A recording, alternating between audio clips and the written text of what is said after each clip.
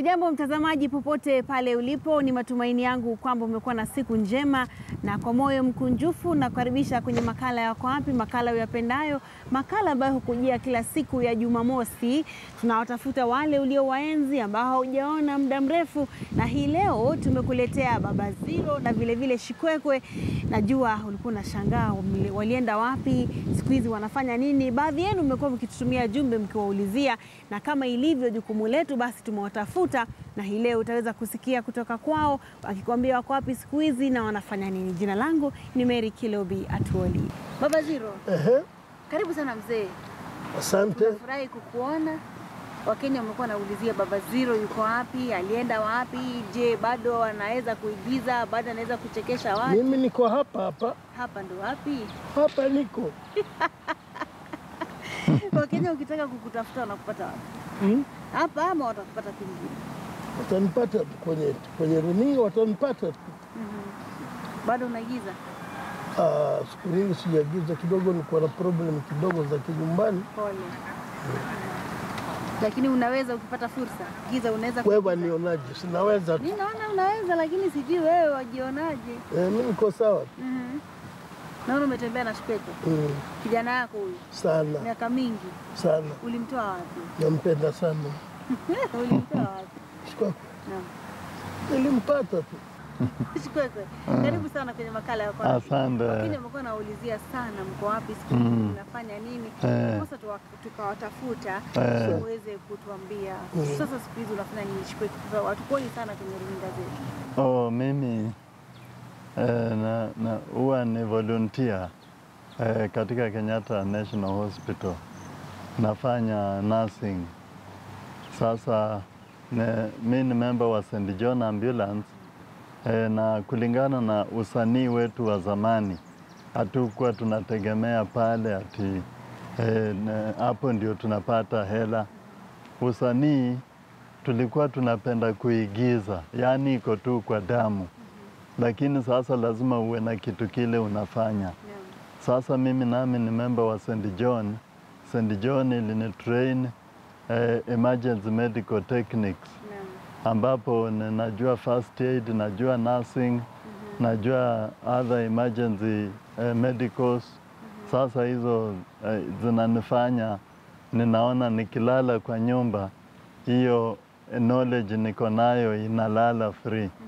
Inafanya mimi na volunteer Kenyatta Hospital. Hiyo ni nzuri sana. Tuzungumzie uigizaji. Nilianza 1992 nikiwa guest katika vitimbi.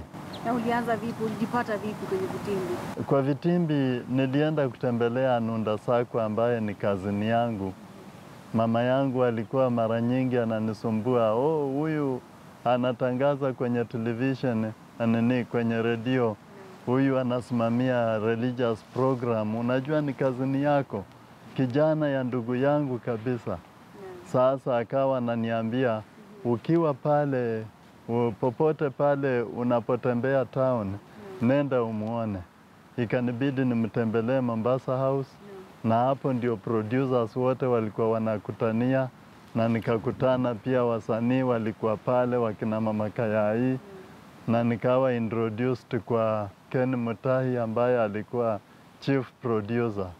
Alafu pamoja na Nyongesa Wafula, pamoja na maproducer wengine wote. Nikajipata sasa na hii yani kuzungumza kwangu hii mazungumzo yangu ya polepole ikawavutia. Wakaanza sasa kunialika kwenye vitimbi. Wakajua pia mtu ambaye anaongea polepole ako na sehemu yake. Ako na sehemu yake kweli. Naam. Na mimi nilizaliwa tu hivyo, Mungu aliniumba niongee namna hiyo polepole. Naam. Sasa ndio nikaanza vitimbi kama guest 1992. Naam. Alafu kuanzia 1993 nikacheza Kenya's 30th anniversary since independent. Naam. Hiyo sasa ndio ilianza kufanya hawa maproducer wakina Ken Mutai, Wafula, Nyongesa wakaona huyu anaweza acting. Hiyo ulikuwa na role gani? Nilikuwa na role ya hawa maslaves, nilikuwa mmoja wa kuuzwa. Yani slaves wakiuzwa kwa wazungu. Hebu lalamika kidogo ama uonekane kama unalalamika ukiwa slave. Nikiwa slave. Act kidogo tu ukilalamika. Lakini sikuwa nalalamika sababu nilikuwa yani nimefurahia kwamba hapa ninapata shida, sasa ninauzwa kwenda kwa wazungu, naenda kurejoice. Ulikuwa unafurahia kuuzwa? Sikujua ninauzwa. Mimi niliona tu ni kama sasa naambiwa unaenda na huyu, unaenda kuishi na nikaona ni mzungu, nikawa nafurahia. Baba Ziro, ulianza lini kuact? Bwana Shikwekwe ametuambia yake. Mimi nilianza kitambo sana, manake wakati wa kina Mzee Pembe ndio mimi nilianza kuact. Haswa nilichukuliwa na Kipanga, ndio wakanipeleka KBC. Hapo ndio wakati mimi nilianza kuact. Kitambo mimi nilianza kuact nikiwa shule tu, nilikuwa matata tu. Matata unamaanisha nini? Ulikuwa unafanya vitu kama nini? Vituko vya kuchekesha tu. Mfano, nikikuuliza unichekesha sasa hivi unaweza nichekesha? Kwani watakacheka? Naweza jaribu. Hebu jaribu. Hebu simama. Nimesimama. Na halai.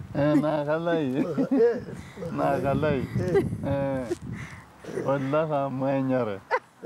Nishacheka. Baba Ziro, umeigiza katika vipindi vingapi? Siwezi kuambia, ni vingi. Vile tu kama vitatu, vinne. Bila hesabu ni vingi. Mpaka sinema nimecheza.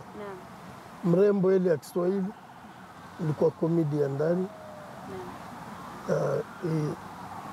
Out of Africa na Idi Amin pia nilikuwa nacheza traditional dance. Kama ukiwa comedian, familia yako ilikuwa inakuchukulia vipi? Kwa maana mara nyingi wataona tu wewe ni joka, hata watoto ama mke wako hawakuchukulii serious wakati ambapo uko serious. Wanafurahi. Ulikuwa unawachekesha hadi nyumbani? Bwana Shikwekwe, maisha yako ya uigizaji na nyumbani kwako kwa familia ilikuwa inaingiana vipi? Ulikuwa we ni mtu tofauti ukiwa nyumbani na ukiwa kazini ama ilikuwa vipi? Nikiwa nyumbani mimi niko mtu tofauti. Na manake nikiwa nje nilikuwa msumbufu kwa baba yangu. Yani stubborn boy. Lakini sasa nikiwa kwa nyumba naangalia bibi yangu na watoto. Huwa uwachekeshi kwa nyumba? Saa zingine kuna maneno nikizungumza wanacheka, mimi naona ninaongea kawaida tu. Kweli? Kumbe wao wanasema fadhea kofane. Si ndio? Huyu fadhe ulimtambua vipi sasa? Baba tulikutania KBC. Manake kila mmoja, mimi vile nimekuambia nilienda huko, nilimpata huko KBC. Akiwa yeye anaendelea na programs. Na imekuwaje nyinyi mmeingiana hivyo mpaka hata baada ya kuondoka huko mmekuwa bado mko pamoja? Ni nini kimewaweka pamoja? Sasa tulipowekwa nikaambiwa yeye ndio baba yangu, tulianza kuzoeana hivyo. Wakati huo kuna producer Wafula. Nyongesa. Nyongesa Wafula ndiye alitupatanisha, aliona. Sasa yeye ndio akatufanya huyu mtoto wangu na mimi babake. Akatuweka pamoja. Ikawa hivyo hivyo. Katika kipindi cha Kinyonga. Ikaendelea kuwa hivyo mpaka leo. Na jina lako halisi ni lipi Shikwekwe? Mimi naitwa Nahashon Nabwayo Muhwaya. Hili jina Shikwekwe ulipewa vipi? Shikwekwe ilipigiwa kura na huyo Nyongesa. Aliandika tu karatasi twa majina karibu 5. Wakasema sasa hii ndio jina ambayo imekuangukia. Hili jina Shikwekwe linamaanisha nini kwa Kiluya? Shikwekwe ni kama weed. Sasa mimi ninaweza ingilia topics ambazo hazinihusu. Nipate wewe unaongea na mwingine, ninaleta topic yangu, nina interrupt na nyinyi. Sasa hiyo inakuwa ni kama jina yangu imeingiana hapo. Na Baba Ziro, jina lako lilitoa wapi? Hili jina langu. Na jina lako halisi mwanzo ni lipi? Omari Salim. Hili Baba Ziro nilipatiwa tu KBC. Na huyo Nyongesa tena? Hapana. Mzee Kasri. Oh, Mzee Kasri. Oh, Ilikuwaje manake. wakakupa hilo baba Ziro? Mwenyewe alipenda tu, aliniona, alikuwa akinichokoza tu.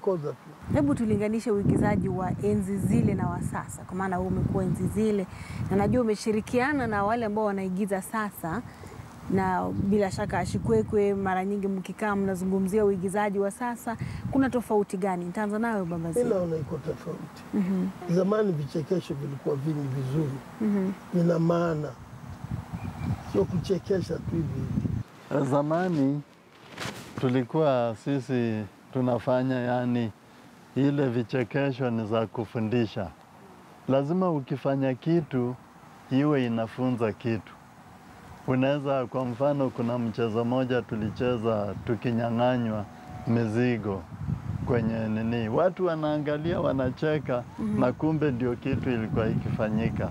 Yani unaenda kama country bus, unataka usafiri uende pande hii, mzigo inapelekwa huku, wewe unazungushwa unapelekwa kwenye gari nyingine. Hiyo ni kichekesho, manake watu wanaona vile unang'ang'ana na hawa makanga. Yani, hivi vichekesho ni uongo, vichekesho ambavyo vinafanana na ukweli. Nasikia siku hizi wanafanya one man show, ambapo mtu anafikiria tu kitu ambacho anaweza ongea na watu wacheke, na pengine haitendeki, pengine anasingizia, yani imaginary. Umeigiza kwa muda mrefu bila shaka. Ni faida zipi ambazo umezipata kutokana na umaarufu wako? Ukipita watu wanasema, oh, bwana Shikwekwe ndio huyo, baba Ziro ndio huyo. Ni faida zipi ambazo umezipata? Sasa ndio hiyo tu, kuchekesha. Wakiniona wanafikiria vile mimi nilikuwa msumbufu kwa baba yangu. Sababu wengi vijana wa saa hii hawanijui, lakini wale watu wa zamani wakiniona wanaona tu huyu ni Shikwekwe. Alikuwa msumbufu kwa baba yake. Kuna mambo mengi nilikuwa nafanya ya opposite, ikisumbua. Unajua kama ukienda ukiwa unafanya michezo, watu wanakujua kila pahali. Sasa na wewe pia lazima uwe mzuri kwa watu. Uwe mtu mzuri pia, na wewe lazima upende watu.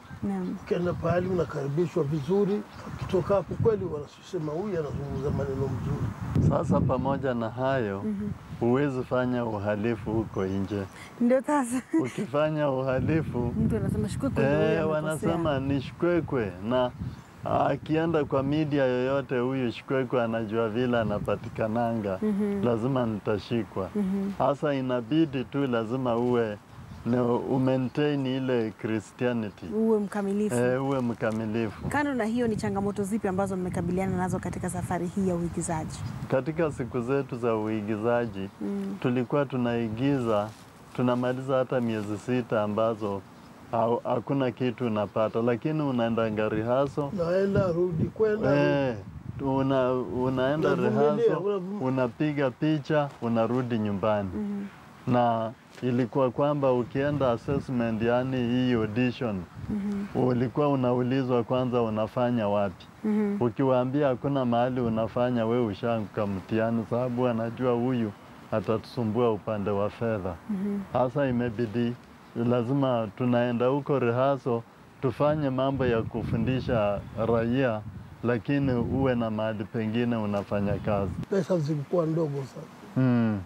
Ulikuwa unaweza kupata pound 30 hiyo. Lakini shilingi 30 wakati huo zilikuwa kama shilingi 30,000 leo. Zilikuwa nyingi. Lakini pia ilikuwa iko tabu. Hata nyumba tulikuwa tunalipa shilingi 200, ambapo ukiangalia hiyo nyumba ya saa hii ni 3,000. Utabudget upate paka chakula ya mwezi mzima iko ndani, manake sukuma tulikuwa tunanunua ya shilingi 1. Katika familia yako kuna yeyote ambaye amependa kazi ambayo umeifanya na kutaka kufuata nyayo zako? Mfano watoto wako. Kuna kijana yangu mkubwa amechukua hata jina yangu, anaitwa Shikwekwe Junior. Anaitwa Douglas. Sasa yeye alipenda tu igizaji. Huyo hata nikimtafutia kazi nyingine nilikuwa nampata. Nilijaribu kumpeleka St. John, nikapata anatoroka huko, anarudi kwa chief. Napata ana train vijana, acrobatics, traditional dance, poems. Nikaona huyu ataharibika, ndio nikampeleka training. Saa hii sasa anafanya radio programs. Baba Ziro, kuna yote katika familia yako ambaye amefuata nyayo zako? Mwingine walikuwa musician, lakini weko wanajaribu. Lakini si kama wewe. Ama hawapendi kazi yako. Unajua watoto pia wakiangalia mzazi akifanya kazi fulani. Watu wanapenda masomo zaidi. Utasema nini kuhusiana na juhudi za serikali kukuza vipaji ama talanta nchini? Serikali hawajaingilia sana. Sioni kama wanaingilia sana. Mara nyingi utapata kwamba saa hii labda ndio wameanza. Lakini hawajatufikia sisi ambao tulikuwa wa zamani. Yaani saa hii nafikiri wale vijana wanaigiza saa hii wana benefit. Tuzungumzia wazazi. Kuna baadhi ya wazazi ambao wakiona mtoto anachekesha ama ana vituko kama Baba Ziro aliposema alikuwa mdogo, ni kiboko. Akimpata anacheza ama anaigiza, anamwambia aenda ukasome. Utasema nini kuhusiana na wazazi wa aina hii? Wazazi kama wanatakikana wanawapatia courage. Akiona mtoto ni mwigizaji, wacha amwambie soma, lakini usiweke maanani kwa hii pekee, sababu mtoto akienda sana kwa uigizaji na wache masomo, atarudi nyuma kimasomo.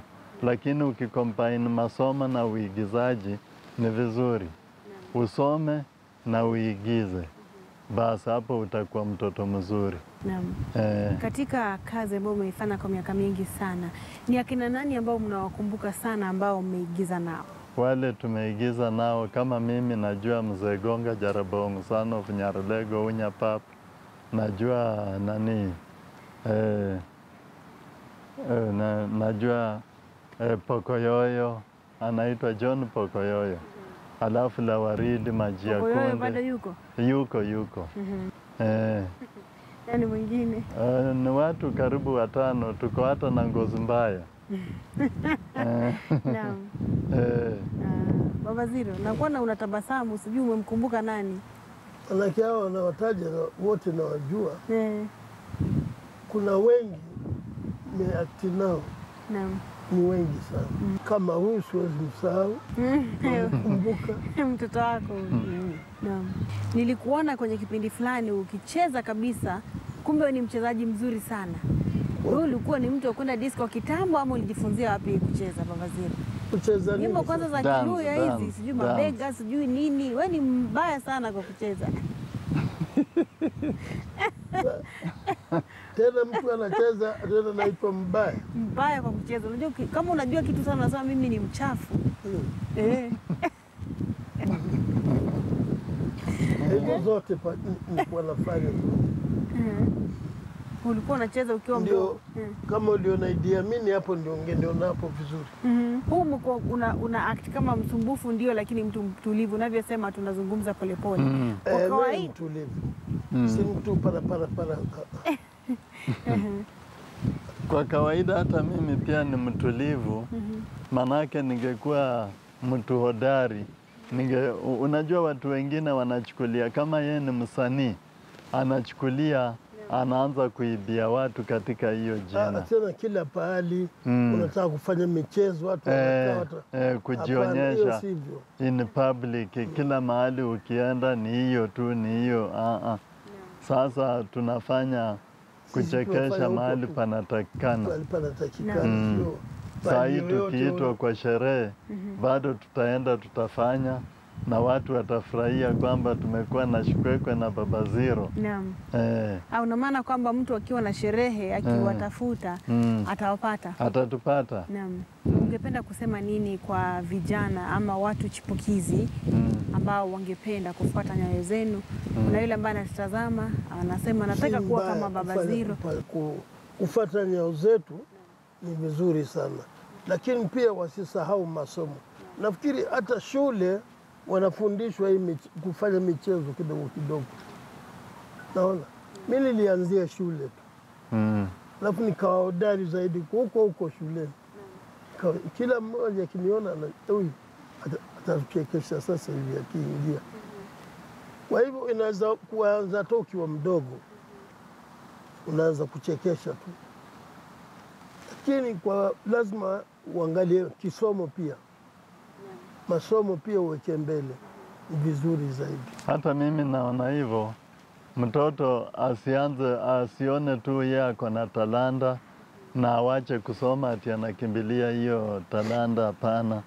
Ashike masomo na afanye kile kitu kingine cha kuongezea hiyo talanta pia. Manake hata mimi nilikuwa drama boy katika secondary school. Manake primary nilikuwa nafanya tu vituko za kuchekesha watu. Mambo mengine, kwa mfano saa ingine na beba lunch, watoto hawanioni nayo nikiingia nayo kwa darasa. Kumbe nimeficha kwa mti, kwa kichaka.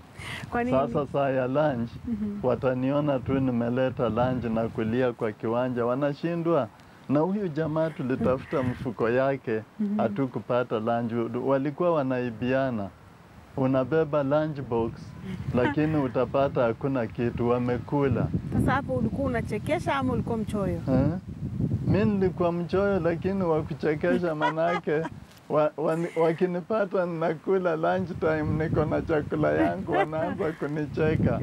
Sababu walitafuta kwa mfuko yangu ya vitabu, hawakupata. Kweli kabisa. Mimi mwenyewe nimejificha, nimeenda kwa kichaka pale, nimetoa juu ya mti. Mahali nilificha nimeleta, ninakula. Tumefurahia sana mmeweza kuitikia wito wetu.